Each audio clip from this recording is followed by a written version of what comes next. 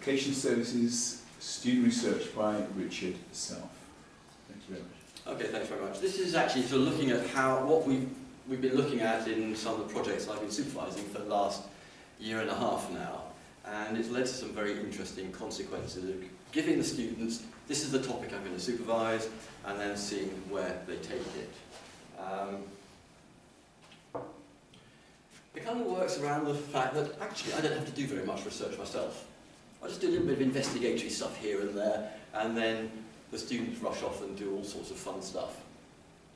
And then it leads to publications, as several of us in VOT do. We publish their work, they get the reputation, we get reputation as well, which is interesting. Now, what happened was, going back a little bit in time, and I noticed a few things going oddly with location services recorded on my iPhone 5C. The first bit was this one. I was standing still in TK Maxx there and realised a little bit later on it had taken me for a walk for about 3 minutes across to Boots and all the way back. That was in the middle of other things. I was using Maps Plus app to just see where I thought I was going. So I thought, that's interesting. I'm stationary like that, and I've gone for a long walk, quite fast as well. Also, around about that time, it turns out, looking backwards in time, I'd rebooted my wireless router at home.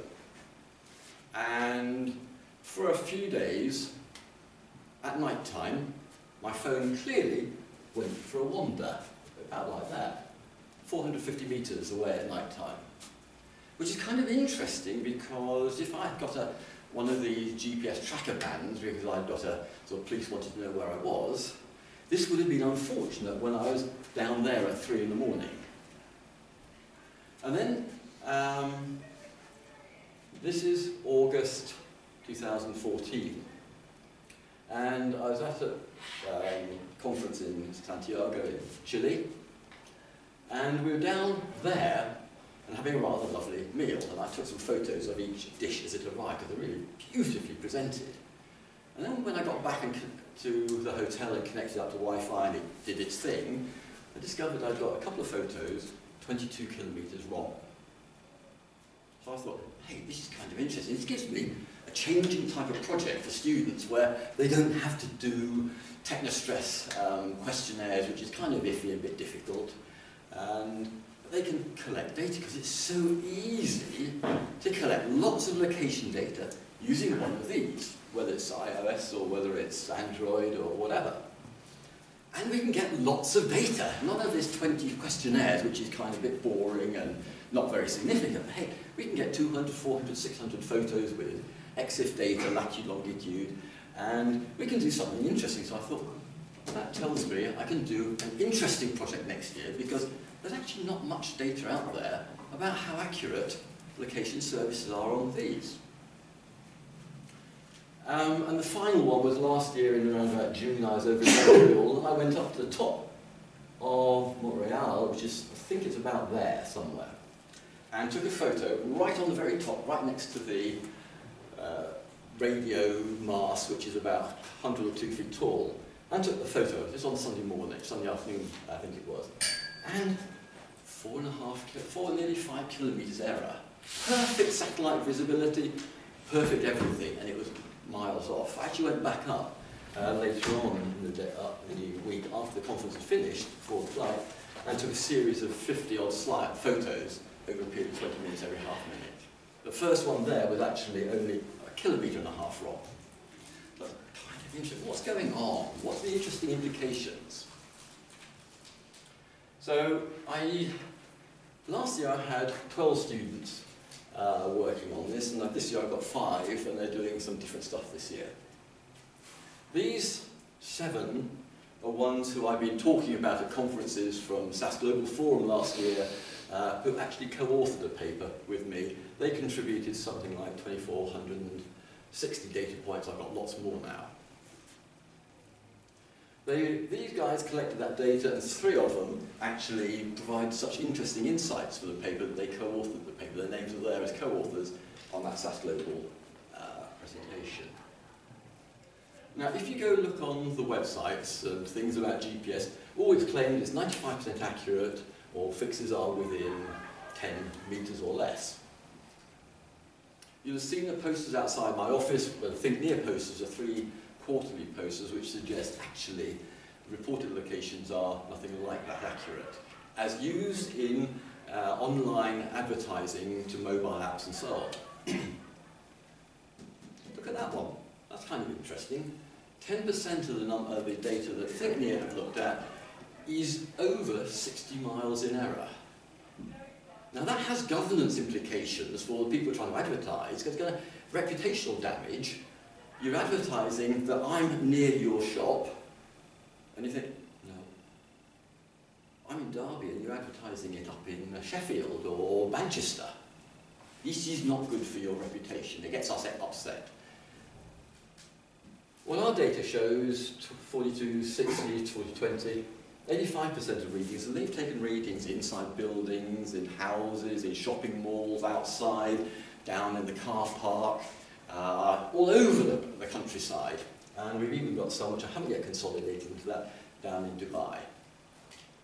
But I'll be consolidating those later on. But the ones I've consolidated, 85% are accurate within about 25 metres. The really worrying bit is that the 2.5% which are less accurate than 500 metres. And I've now got a data point in a set of 5 where the first photo is 1,800 kilometres wrong. I haven't claimed that one there because that was a really naughty, tricksy one. But the fact that the next 4 in the next couple of minutes were sensible positioning kind of shows there's things going wrong in the startup phase. Lots and lots of different uses. This is going to be really interesting because not far from here, and Dave knows the road beautifully, the Via Gellia. How many know the Via Gellia? That is probably the most dangerous road, I suspect, in Derbyshire, or one of the most dangerous. eCall isn't going to work there. There are no satellites visible, there's no wireless, there's no cell phone, no nothing. So eCall will not be able to send a call home to the emergency service saying there's a crash. Transport fleet management, they've come up, and we have one of our students there fairly regularly at a company out near Ilkeston who do fleet management, GPS tracking and so on. But there's all sorts of interesting uses, and one of the things we'll be getting into very shortly is using location data from various different sources to help plan transport infrastructure, knowing what source and origin, where people come from, where they're going to, what routes they cluster into, and you can actually start looking at how the traffic flows, how people flow around cities and around the country. And I've seen various presentations at conferences covering that stuff recently. So lots of uses where most people seem to believe that GPS is 10 metres accuracy most of the time. As it happens, it isn't. So we have some interesting governance questions. What is the reliability of this data? What's its repeatability?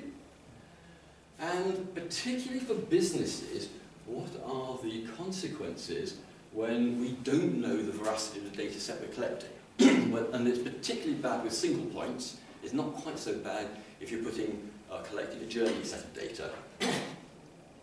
But there are consequences, and so this is why I think it's quite important we start doing this. And we're the only university, the only people who've ever collected even 2600 and analysed them from the perspective of accuracy. There are a couple of other data sets I've come across very recently with huge amounts of data in journeys, but they've been used particularly for this sort of stuff.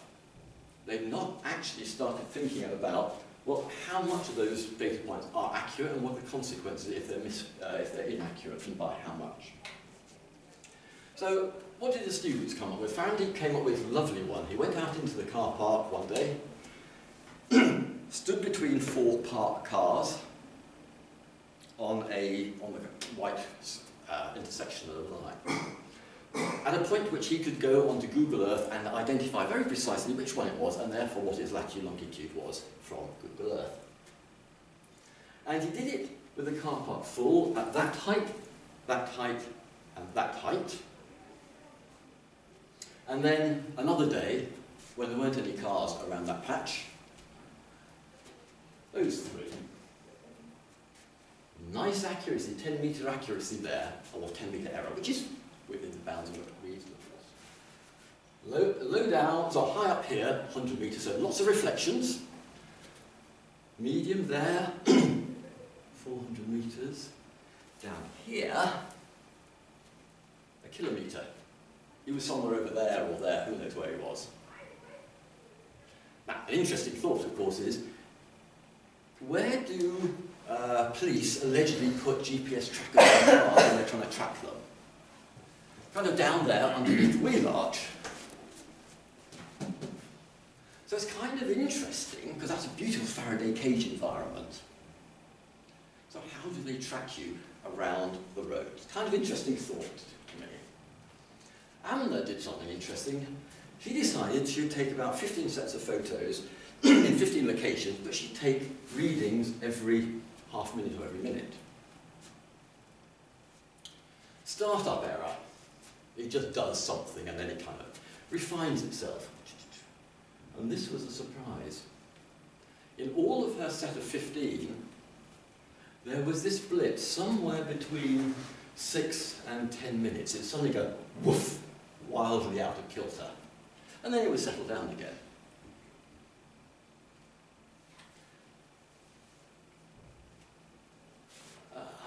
There are one or two other ones which I haven't picked up on here, but those are the three really important ones. There are also ones about model numbers, so there's a HTC Desire S and HTC M8, which are 2 generations apart. Incredibly different profiles of accuracy. Hugely, the more recent one, the M8, was much more accurate and a much, much closer pack. The standard deviation was much, much less. The Desire 8 was about 120 metres accuracy average. This was one I took from home. I took about 15 photos, pretty much one after the other in our back room, which should be something like about there. The first 8, all down 450 metres away. Then it overshot coming back, and you can see it varies. I've colour-coded it to the error, the level of error. Amber is not so good, green is within about 10 metres. And this is one where I was standing, and I can say I was at that point very, very accurately. I knew exactly where I was standing. My feet were growing grass, and I was standing there going every 30 seconds. Very, very good visibility, apart from the trees around on the sort of west side. Startup error, 4,900 metres on a Sunday. I've had a look in Excel, done a few things, and you can see how this is moving around. Each of these, that's about 10 metres, so while I'm standing there, it's just going for a gentle wander. I haven't actually connected it to where I was truly standing on this particular one. I've got some work I'm just doing at the moment. More interestingly, GPS in your cell phone picks up, because it's using typically 4 or more satellites. It can tell you how high you are from ground, sea level. Startup, I was 186 metres. Quite an interesting journey over time. You can see it sort of moving up in steps. At the end, when I got bored after 25 minutes or thereabouts, and my feet were very, very cold, I gave up. I thought, I've got enough data. I've got probably 2 cycles of satellite positions.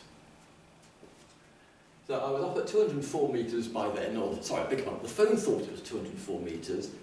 Actually, I was standing at 231 metres.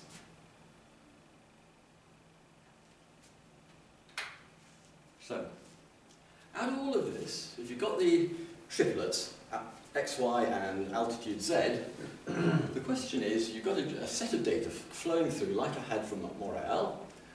How can I identify the rogue readings, the ones which are truly spurious, which are going to cause reputational damage for businesses, or could foul up some of the work that people are trying to do to locate traffic, and traffic both in people terms and in vehicle terms.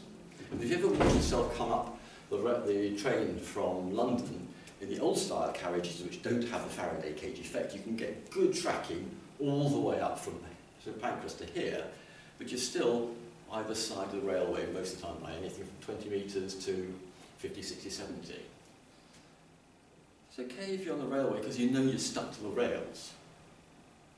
But if you're on the roads and you think about, say, GPS tracking for congestion charging, an error of 20 or 30 metres could put you either inside a high charge rate or a low charge rate, which is spurious. So there are two areas. One is, can we answer the question of single point analysis? Kind of tricky. Is there something we can do for a time series, a movement, a journey? There's also questions about anonymity and privacy, because if you're doing a lot of work recording people's journeys and movements, if they're not careful, they will start at home, finish at work, finish at the office, leave there, come back home, go on a journey, get to somebody's place, and so on. It's actually very easy to reverse engineer within 6 to 8 houses where people actually live, if you're not careful. So there are kind of data protection issues, and then there's the question of aggregation. And many people who are doing this sort of work say we have to be able to aggregate at least 5 to avoid having too many reverse engineering back into people's homes. So location studies have some interesting challenges. Answers. Well, that single point at the top of Montreal, if I've just got that report, with no other context, it'll be very, very difficult to identify that it is 4.9 kilometres adrift or not. Now, if you've got a whole series of photos from my camera for that, you could have, for the second set on the Wednesday afternoon, where the first startup error was 1.5 kilometres, you might have been able to detect that the previous photo was taken 600 metres away down the hill a bit, and kind of come to some sort of conclusion that it was unlikely that I could have moved that far that way when I was actually going up that direction, and then a set of following on. One of the things we're starting to look at, and I'm getting 1 or 2 of the master's students doing business intelligence with SAS, is trying to look at some of these things. Can they identify mechanisms to actually look at a journey and see what's going on? One of the things I've looked at is the velocity and acceleration vector. So I'm not looking at the vector in the sense of I've got a distance and a direction, or speed and a direction. I'm actually looking at it in the x and y, latitude, longitude individually, because that kind of helps you to get at what's actually happening. This is actually quite interesting. This is a set of data that Microsoft Asia collected over a period of research between 2007 and about 2011. Big data set called GeoLife, because they collected it from smartphones, 182 volunteers, overall something like 17,000 journeys, a total of about 1.5 gigabytes worth of data. So now we're getting some interesting size data for students to play with. I found just this one little one, about 70 records every 5 seconds. And you can see 1 or 2 interesting, odd blips. No surprises for the first 10 seconds, because that startup error, while the GPS, the city GPS, is kind of sorting out what's happening, where it is, what it's doing, and then it refines itself. A little blip here, and then at the end of the journey, down about 1.5 miles of a light railway in Beijing, suddenly it all goes fairly haywire. And you can see suddenly quite significant velocity in, that's 1.5 meters a second, which is 3, 4, 5 miles an hour, which is at that point. So I then started looking at what's going on if I plot in the east-west, north-south. And you can see some things happening here. And one of those points, that one there, looks as though it's wildly out of place in a visual picture. All the other 80-odd points are nicely clustered around there, and then suddenly there's that one violent movement back. So I thought, okay, that's velocity. Let's have a look at something else. What's happening in terms of acceleration? And as we can see, again, lots and lots, most of the data is sitting at sensible levels of acceleration for a human or for a light railway. That one and that point are getting towards unreasonable levels of acceleration over a period of 3 to 5 seconds. That one there is very close to 0.8 meters per second squared. That's getting to levels which are uncomfortably high. Now, it could be, but remember, these are measured over intervals of 5 seconds. Right. So it's not a 0.8 which is like that, but it's that for 5 seconds. 5 seconds. I've got other ones there, and where we can see that there's up as high as half a G. And that's really not reasonable on the railway because the coefficient of friction, steel on steel, is about max out, so 0.1. And so we can begin to start looking for that to see, can we identify the road points and discard them perhaps? That's what we're really trying to get at. So this is one that the MSc students are now having a good go at. They've got 17,000 journeys, that's 17,000 files, so they've got to learn how to load, or automatically load, large numbers of files into SAS from multiple folders, 182 folders and 17,000 journeys. That sort of accurate intervals, mostly 5 seconds. So, though one I found, which is a rather beautiful journey from the far west of China, Kashgar, all the way across the top of the desert at 5 second intervals. The whole thing has 3,000 or 4,000, maybe more data points in the 3 files that hold together. By train or by plane? Car. You can see it going around the road. You can see, you can actually put the data point onto Google Earth and see where it is. So there's this GeoLife on where, and the guys who are researching, you can find the link from there, the whole group of people who've been writing papers and producing presentations about using the traffic flow around Beijing to identify things like social network, social impact and social activity, a whole lot of stuff like that. But they haven't looked at it from the perspective we're looking at of accuracy and diagnosing errors and problems. Accidentally, I discovered something rather odd about both Bing Maps and this one is Google Earth, Google Maps. Whereas here, in the UK and in America, we're used to having the road overlays exactly overlaying the images. That's Beijing. That's where the railway actually is on the satellites. That's where it is on the map overlays. These are accurate, the image is accurate, the map is massively out. And on Bing, I can't even work out what the level is. It's a different error, but it's even bigger in China. So here's an interesting sort of bit of research that other students could do, which is because it's fairly obvious. And you can actually see there's also one where you can actually check that the image for that road, which is not actually on top of itself. It's about 100 meters error there. So that was an accidental sort of serendipity discovery. On this one, here is the journey which went down that railway, and you can see it's pretty much okay. A gap of readings here.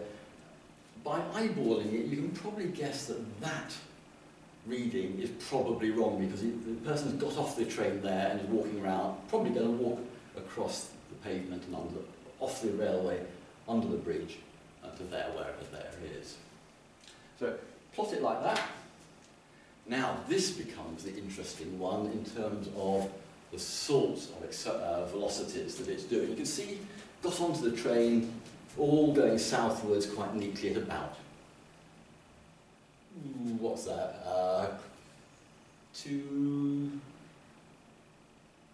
20 metres a second down there.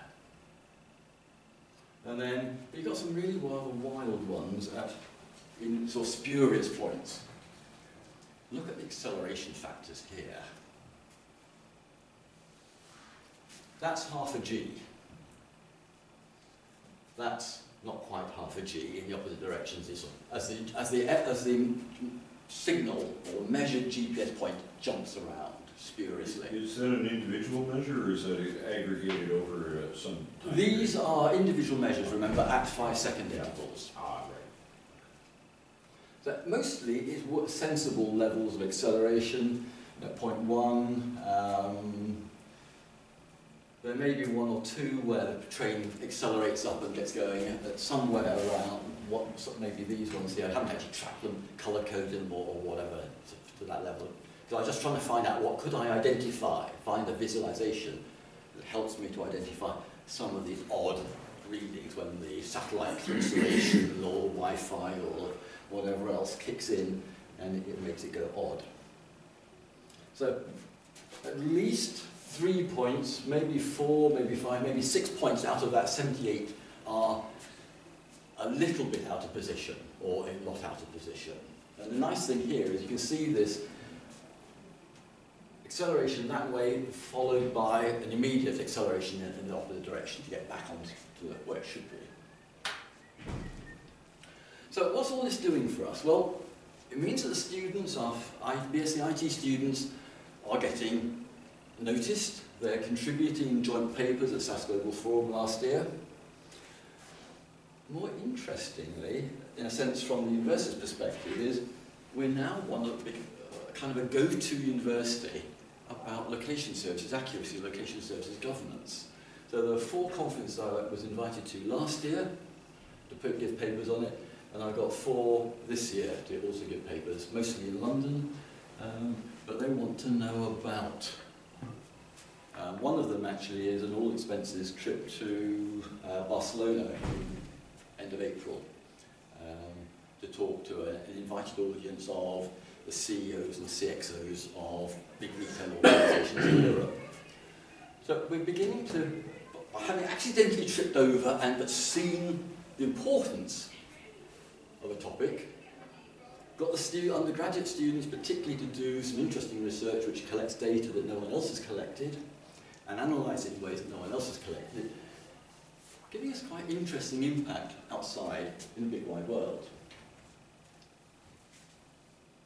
So where to? First of all, I've got 5 or so students doing their dissertations this year, and they're looking at, having identified the broad issues last year, they're now looking at some rather more refined ones. And so one of them is actually looking at, does it matter which way up a phone is, or which is the orientation, upwards, downwards, facing that way, east, west, north, south, and so on. And the first pass of the data suggests that, yeah, it matters a little bit which way up. One who's starting as a January starter might be doing something like, does weather affect the accuracy and by how much? The current MSc IT and Big Data Science students doing SAS with, BI with SAS have been given the totality of GeoLife and told to go do something, find out some interesting insights. One's wanting to look at whether you can identify a good place to do advertising.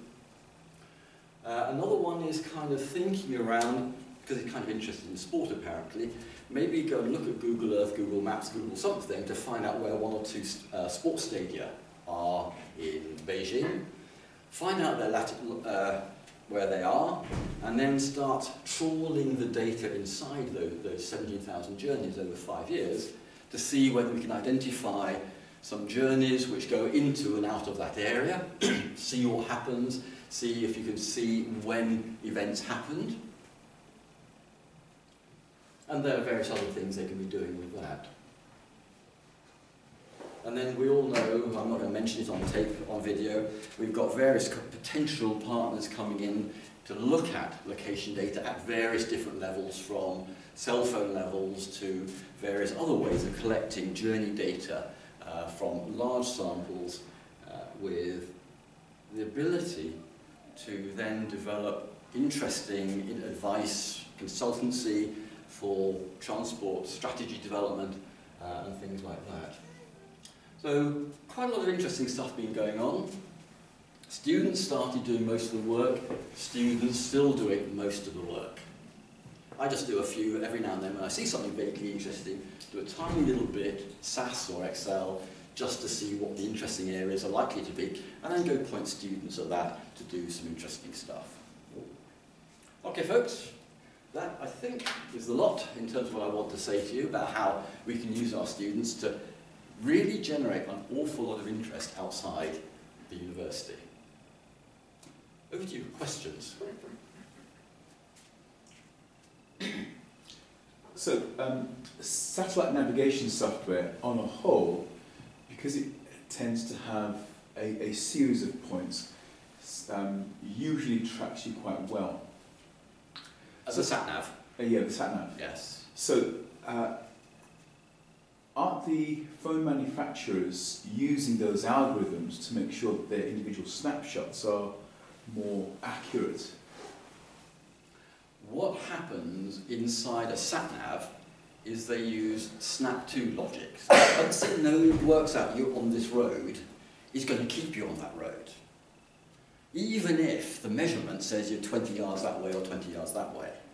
And if you watch a sat-nav as you, say you suddenly decide you're going to leave the motorway here on and go straight on it, it knows you're going down the motorway, and you watch your tracker, and it takes you down the motorway, and suddenly the error's too big, I must be on the slip road. And then it goes, dum.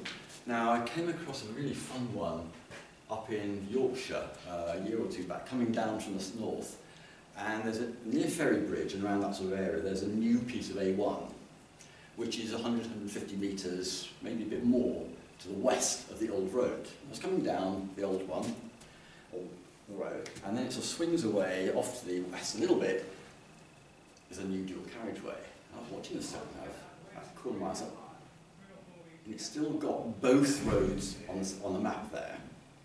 And it took me down the old road, when I was on the new road, 100 metres apart, for the best part of 20, 30 seconds, and it's something, oh dear, A, the road's ended, and B, I must be on there.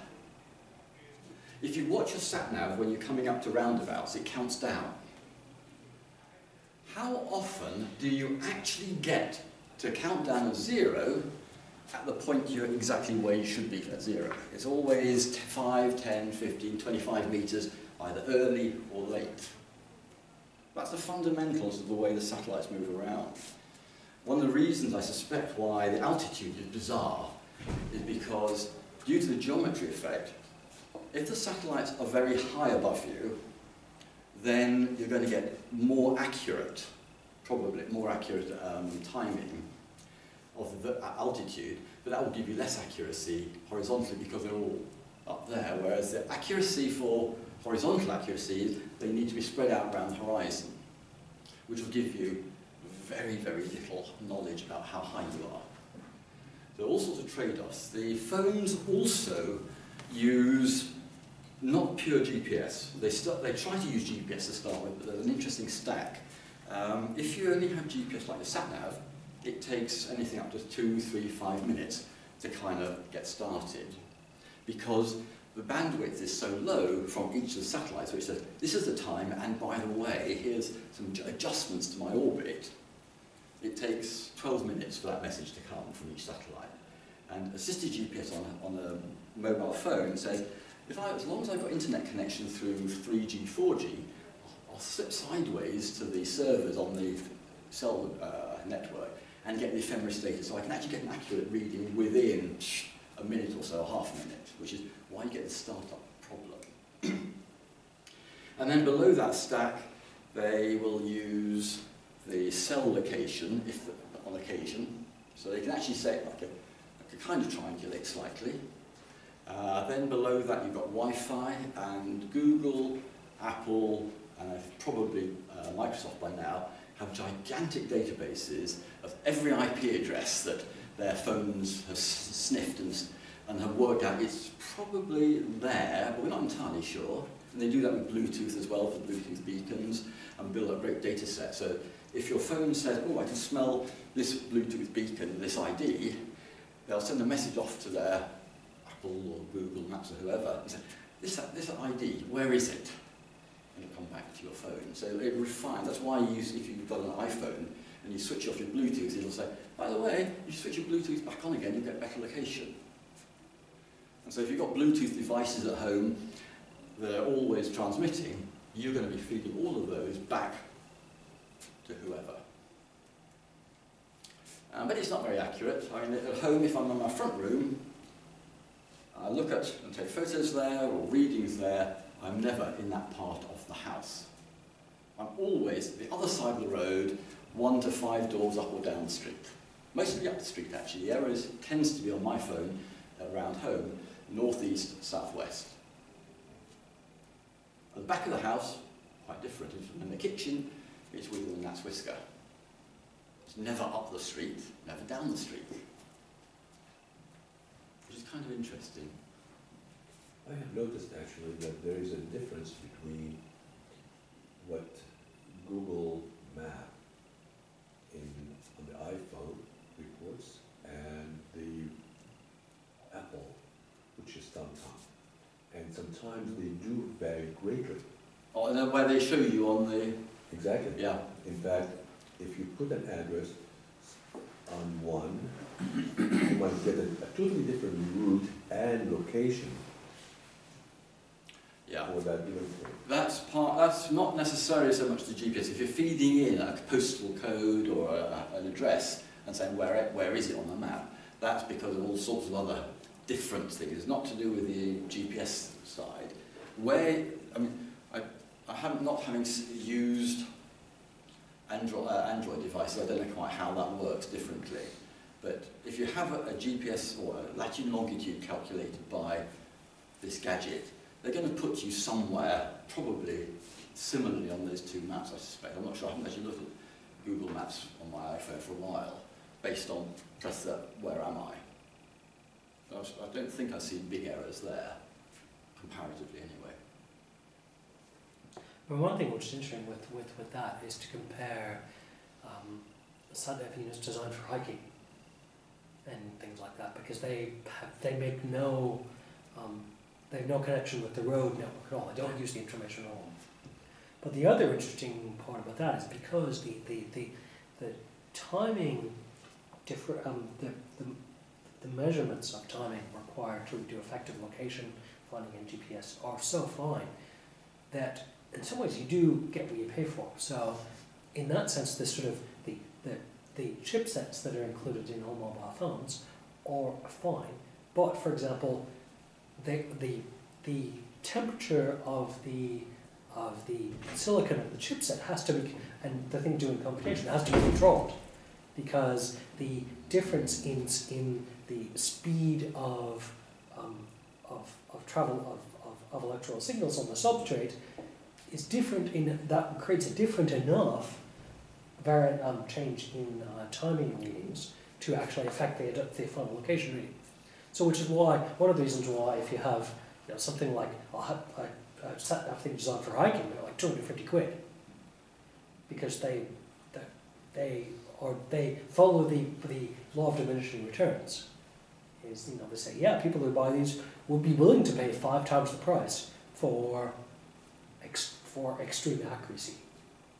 And that's also why they may have antennas that are sort of this big, kind of thing. They're just nearly in orbit in that sense. But they work. The profile of accuracy from them is far different than you would get from mobile phones. But then, you still got the problem that even in perfect visibility on the top of Mount Tor or somewhere, you still only got plus or minus 10 meters accuracy, 95% of the time, with the standard GPS signal release. usually. Okay. Although even those, I mean, with if you just straight up solve the location equation, yeah, that's what you end up getting. But you can now, for example, you can look at the difference in phase Yeah. between signals, and you can do post processing to get within.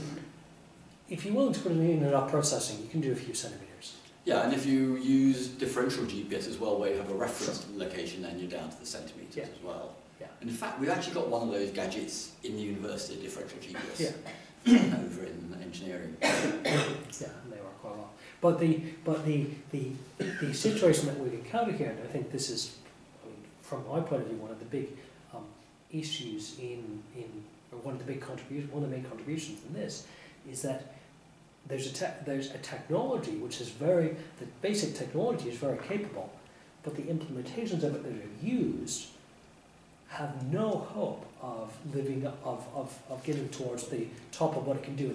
But they're used as though they are. There was a very interesting app that's been developed, which I saw about 6 months ago. Someone had developed an app that you could put onto your smartphone, and the design of it, the purpose of it, was to help visually impaired people to go for walks by themselves. And the example that they used was, you get someone who's visually capable to set up the mapping and the paths to follow and so on. And they were talking about going for a walk up the side of mountains in the Alps. And if you think about when you're walking along a path, the path is about a metre wide, and if you walk up the side of a mountain, you typically are going up a sort of snaky path. And often you've got to turn very sharply at a very specific point, accurate to within less than a metre. Because if you go a bit further that way, it's, oh dear, that's 500 metres down the hillside. And it struck me, what we've already discovered is that cannot be safe. Because GPS in itself, under normal circumstances, in mountains, where you've probably only got part of the sky visible, you're going to have degraded accuracy.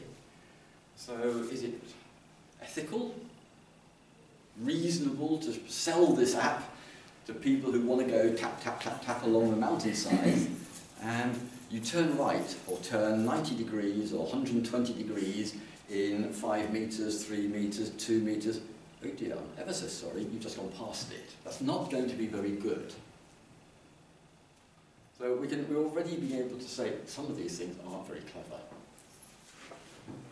Can I take you back to your students' data? It appeared that something happened 8 or 10 minutes after the experiment. Did you ever get a feel for what it was?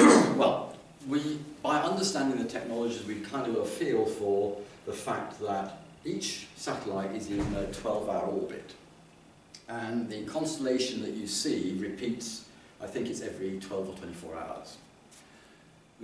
Amazon was using, I think, an iPhone, I can't remember, but with the iPhone interface, you can't tell what the satellites are. With Android, the API allows you to identify all the satellites that are there. Whether it'll tell you which 4 or 5 or 6 are actually being used, or whether it just uses everything you can see, I'm not sure.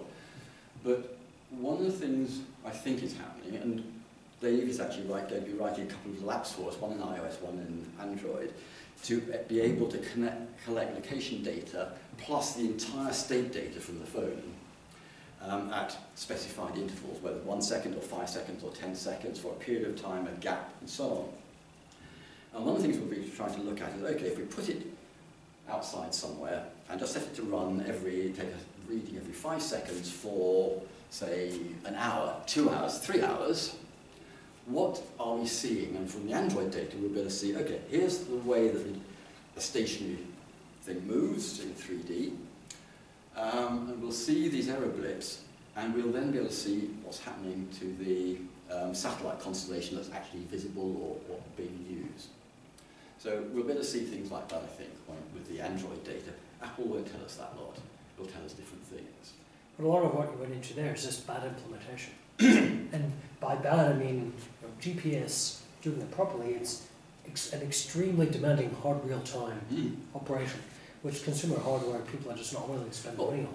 But that's why if you're running Maps Plus, which takes readings every second or two, it burns your battery, half the battery in about an hour and a half. Yeah, yeah. because doing, and even then, that's not as good as it could be, because no. doing real full-on GPS is very computationally very demanding, which kind of makes sense. But one It of was the things, designed to operate on digital engine powered ships. and what the stuff that Victor actually did, which was the M8 HTC, was how different implementations, Yeah. 2 years apart with different chipsets and maybe different, or probably different Android versions, different implementation capabilities. Yes.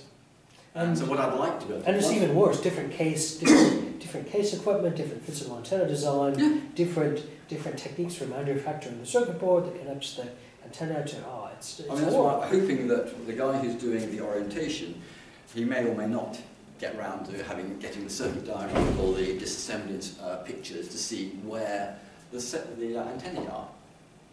And whether, I mean, this would be something we could do with the electronics guys perhaps, is get them to have a look at interaction between the mobile phone's antenna and the GPS antenna. Another thing that happens in sat-navs, which may or may not happen in one of these, is they have an inertial guidance system. So they've got accelerometers and so on, which is why when you go into Birmingham from Spaghetti Junction and you go into the tunnels, the sat-nav keeps you nicely on the road and at about the right point. So it knows how fast you're going. So you've got this wide again, sat-navs in vehicles is quite useful to you. It integrates that. So one of the things we might be trying to do is see whether there are APIs which allow us to get the state data of the accelerometer out of these in one way or another. Maybe we'll just have to see what we can do, whether we integrate it over a second, who knows, to try and get rid of the jitter. In cars are even worse here, because some people, the car knows how fast it's going. So if the sat-nav is an integral part of the car, it can easily make use of all that information. But then again, if it isn't part of the car, Oh yeah, sure. Yeah. then it's probably got a much more accurate velocity than your car, which is fairly unreliable. It's probably 10% adrift anyway, or 4 to 5%.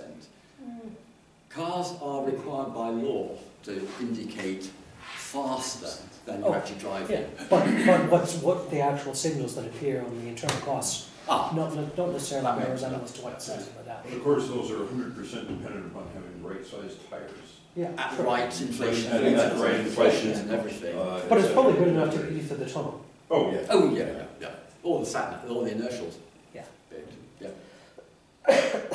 Anything else, folks? Do you want to turn that off? Anyone prepared to throw any money at it?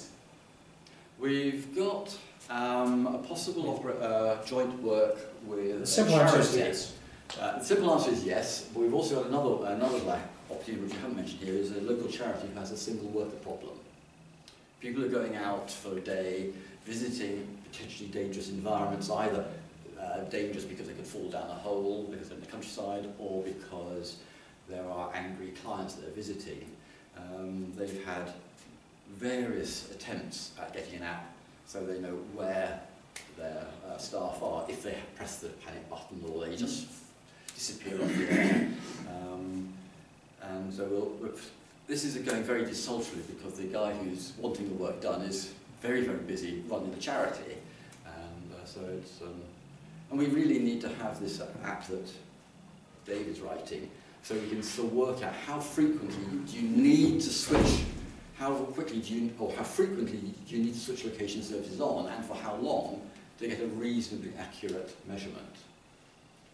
But the answer is not going to be pure technology. There will still have to be human procedure processes, because if you've got 3 visits in 3 houses down the road within 25-30 metres of each other, it's going to be incredibly difficult without right guys, I'm now leaving number 25, I'm going to 27, and I don't mind where it says I am, I'm in 27. So there's going to be a sort of combined sort of governance and technology solution, I think. Good. Is there degradation over the years, do you think, in terms of basically, recording and other aspects of the processing of the signal? I'm just interested in that, because back in the 1990s, I was just checking it up here at the moment, GPS Met was a GPS system for meteorological use and atmospheric conditions and so on. And I was using it a bit back in the 1990s in the astronomy context of atmospheric seeing, etc. But at least back in those days it was regarded that GPS signals would be very, very beneficial and to the extent of basically being able to monitor laminar contexts in atmosphere and so on. I'm just wondering, would you judge from what you're doing that there could well be a worsening of the situation? By the way, my Galaxy fame, the other day, I was, I think, towards London, and it was showing me Northumbria or something on it. Just mad. Yeah, it does that. No, if we look at, well, we've only got one set of data which compares two generations of the same manufacturer, HTC. What I hope we can do, subject to sort of solving some of the privacy issues, is to get, once we've got these apps tuned up and working appropriately, we'd like to put them out, I'd like to put them out on the app stores for people who want to sign up, can sign up and we'll do some sort of curious one-way hashing to sort of anonymise the origin and so on. And then just get it fed in large quantities from around the world into a server we can set up here, and then something to duplicate and exceed what the Microsoft GeoLife data set is about, but with the specific intention that if people want to help us, they can either do journey type data, or they can provide us with long time series at a single point, so they can tell us what the actual point really is, and then we can watch how the, not just the differential internal consistency varies, but okay, this is where it was at this altitude, X, Y, Z, and we can just see the whole journey over a period of a day, perhaps. And one thing I'd like to do is just plug it in permanently into it, and just leave two of them running, one with a cover on, like I have this sort of little one of these little covers. Because from what Dave is saying, if that makes it get warmer, then if I kept it like that on the table, and I had another identical one, which I've got a pair of 5Cs at home, one with a cover and one without, is there a statistical difference after you've got 2,000, 5,000, 10,000 readings? I mean, that number of readings should give you some sensible statistics. Even at the 6th decimal place of the location, which is 8 centimetres worth. So, yeah, there's lots of things we can still do. Okay. Thanks all very much. It's 2 minutes to 1, so thanks very much for